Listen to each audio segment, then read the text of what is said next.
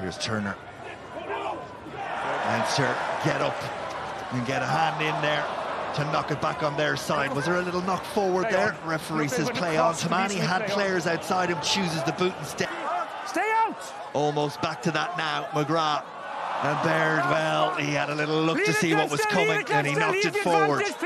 And it's a relief turnover for Glasgow, and they'll try and exploit the opportunity from within their own goal line. Vantage over! And they kick downfield, that's out wide, but everybody had to stop and retreat and go back to get it. Eventually it was Turner who gathered it. Turnover good. And the turnover is good, says the referee. It's Connors who's robbed it for Leinster. And up quickly come the Warriors on his feet. O'Brien and Lowe.